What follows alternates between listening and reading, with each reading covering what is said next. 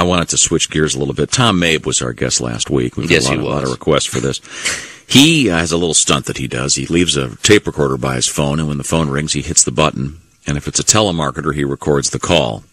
Puts him on a little bit. And I thought we'd give this one a listen. Hello? Yes, can I speak with Tom Mabe? Who's calling?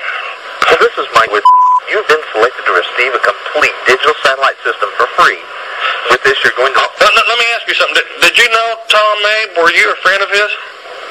No, I'm not. I'm just calling to... Hold that thought. Hold on 1 second, all right? Hey, guys, get really good pictures of the body.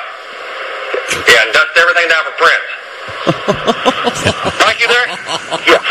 Let me bring you up to speed. You've actually called a murder scene. Mr. Mabe is no longer with us. I'm Officer Clark. I'm conducting a homicide investigation. I want to ask you a series of questions. First of all, what was the nature of the business you had with Tom Mabe?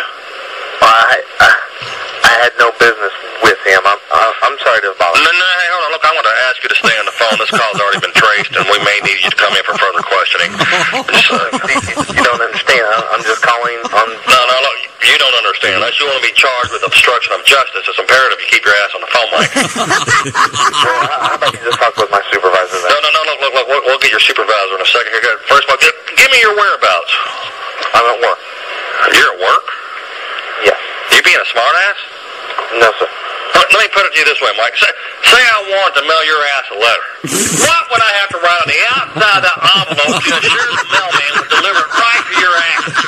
Geographically speaking, Mike, where is work? 40 West Littleton, Colorado. Now, hold on. That's Yes, sir. Mike, hold on 1 second, all right? Yes, sir. Get the Little Police Department Homicide Division on the phone.